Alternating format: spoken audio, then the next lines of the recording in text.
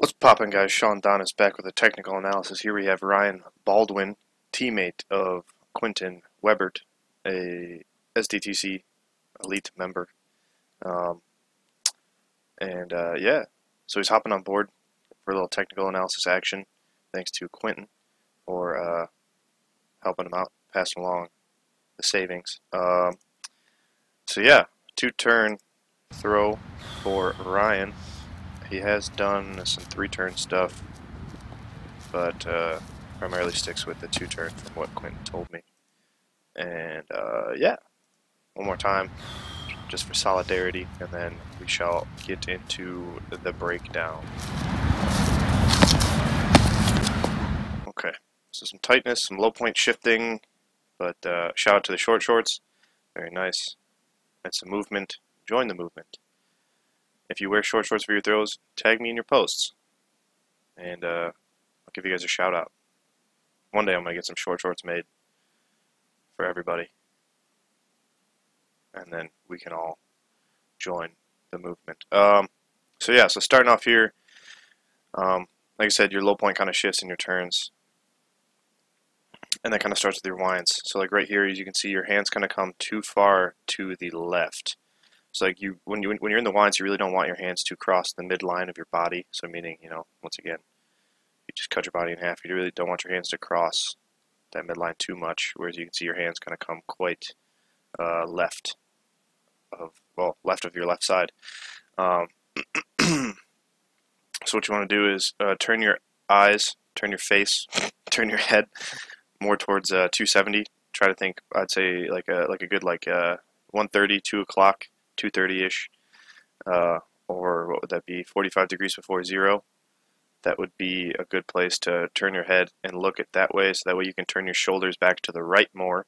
That way you can connect to the hammer earlier, and your low point is set up a little bit more in front of your right foot instead of in front of your left foot, which I will explain why that is a bad thing later on. So yeah, like I said, your hands just come a little bit too far left. You got to turn your shoulders back more, turn your head back more. You can see that's what you do, but if you start with your shoulders already facing a little bit more to the right, it'll make things a little bit smoother, a little bit more seamless, whereas right now you see there's a lot of movement going on. You see your hips shift back and forth, your shoulders kind of come forwards a little bit. You can see here your chest comes down as you shift back to this right side. And then as you come through the second wind, also I'd say bend your legs a little bit more. As you can see, you're pretty much standing straight up. So what you want to do is think about like a nice quarter front squat position. So hips underneath you, shoulders over your hips, torso upright. Like I said, front squat, quarter squat, half squat, even. I think quarter squat's plenty, but anything is better than just standing straight up because it's not very stable and it's easy to get pulled off balance. Otherwise, same thing as in the first one, your shoulders come back to zero, head's at zero, ball's at zero. Try to have your shoulders turn back to the right more. Hands come very left, so even more left here, you can see you shift very much over to this right side. Left leg straightens out, and then you have this awkward left elbow comes really high. You want that left elbow to kind of cross across. You want it to cross more across your sternum rather than up over your head. Maybe a little bit in front of your chin, but with this elbow coming too high, once again, that's going to kind of throw you off balance, especially if your legs are straight, where you can see you're starting to bend them a little bit now, but you're coming very forward as well, up onto your toes. You want to be a little bit more stable. Ball the foot, mid-foot, even kind of back on your heels, because that is the direction that you're going to be traveling. So don't let that left elbow come so high either, Ryan.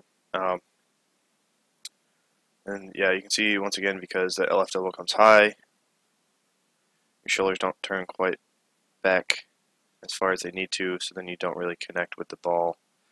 So like your shoulders are turned back, but your head's not. Like I think you could just do more, turn back to the right more.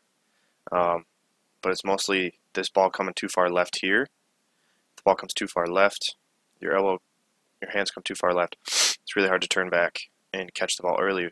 So like ideally your hands would be behind your body right now. Your left elbow or right elbow would be a little bit more down towards your side, and the ball would be a little bit lower. But as you can see, the ball reaches its kind of high point in the winds, like right about here, which means it's going to come back through, and your low point is going to be set up just in front of this left foot, which is no good, because if you do that, the only way to create or to keep tension once that low point shifts past your left foot is to pull the left side, which is kind of what happens in your throw. So relax your hands, relax your arms, turn your shoulders back to the right more, bend your knees, stuff like that. It's all important. But yeah, as you can see, you're once again opening back up to 0 a little bit early, leading the ball. Head's at 0, shoulders are kind of at 0, but the ball's back 45 degrees before 0. That's once again a sign that your left side is going to lead as the throw continues. And you can see right here, once again, legs kind of straight, not using much. All right, you got to sink into your legs, feel them working. You can feel your legs working for the entirety of a throw. It's going to probably be a good throw. Because if you don't feel your legs working, that means you're going to feel tension in your upper body, and you're going to feel your upper body working, not your lower body, and that means you're going to kind of pull and drag and stuff like that. But yeah, so this is what I'm talking about. This left leg straightening out as the ball comes left. This left leg piking is not a good thing. You can also see your left toe is kind of pointed towards the sector already, while the ball is still back before 90. Sorry, your right leg is pointing like 45 degrees after 0. So your lower body isn't quite connected to the ball because this left leg straightens out so aggressively, but that's also could be a result of this left shoulder just kind of leading right off the start. So what you need to do is, like I said, this all comes back to the winds. You got to turn back earlier, connect earlier, relax more, and feel this right side, this right arm, this right leg, right hip, right knee, all this right side, working the ball. Think about kind of throwing the ball forwards and relaxing, and then using this right side to chase the ball out to the left, whereas right now this left side's doing too much and it pulls back away as the ball goes left. So the right side's playing catch up. Can't really do much. There's a little bit of tension through the arms. But the big thing is keeping this left leg bent, especially. Get that left knee, so like this position right here, get this left knee out over this middle of the foot. Get this hips out over here more. This whole picture, your whole body needs to be kind of shifted probably about a foot to the left. If you do that, if you can get that to happen, if you let the ball pass enough, it'll be so much easier and your throw will be much more efficient, whereas right now you're pulling back very much with this left side, and that is inefficient. There's really no other way to put it.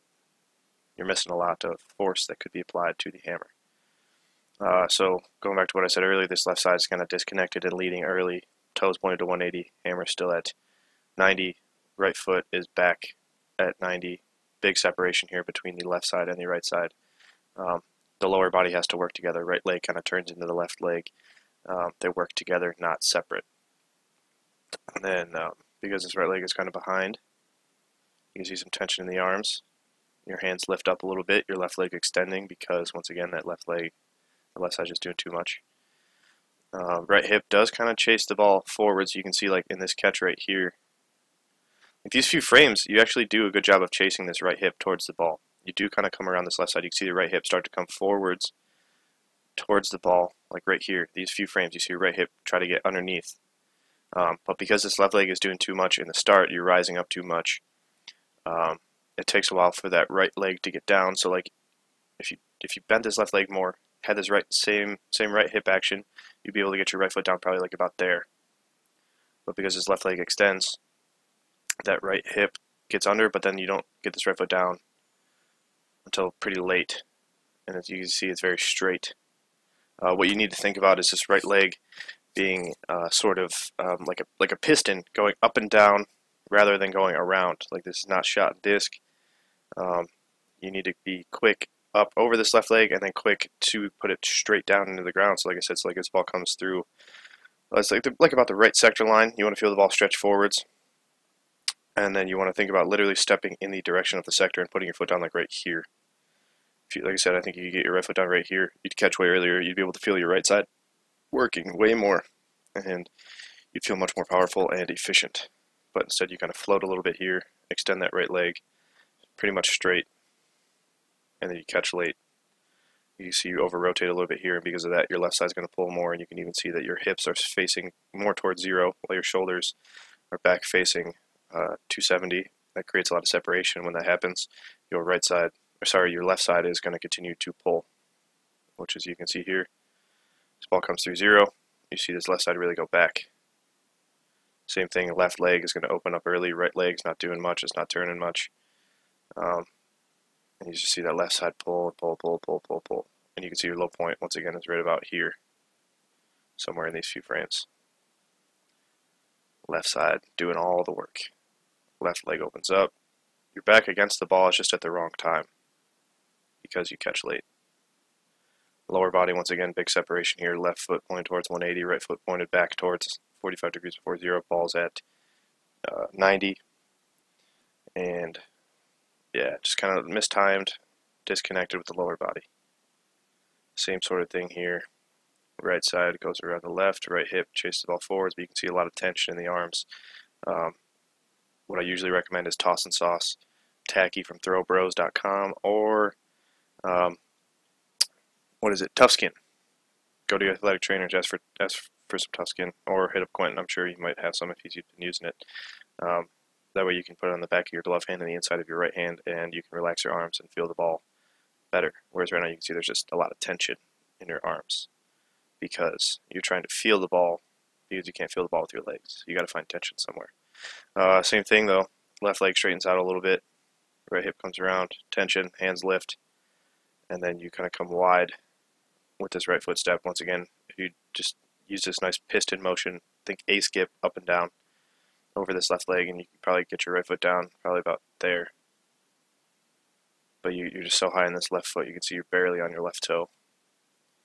Right foot, right leg extends. You come down and catch just about 270 with a big dramatic separation between the hips and the shoulders rather than being together. I had to take a sip of my coffee, and otherwise, yeah, you catch. And pendulum, you see your head, shoulders start to go back. It's decent, but like I said, your low point's already past zero. It's going to be really hard to get it back before zero. I don't even know how to do that, to be honest. I've seen maybe one other person ever, or one person ever, not one other person, but one person ever take their low point from left foot back to right foot, and that involves a lot of pulling and tension, and it's not good. It's not natural. But you can see your pendulum back against the ball is pretty good, but you can see this right leg is still kind of, the right knee is trying to do some stuff, but that right foot is just not really turning. Left leg extends up and out. Kind of the Quentin style finish as well. No offense, Quentin. But yeah.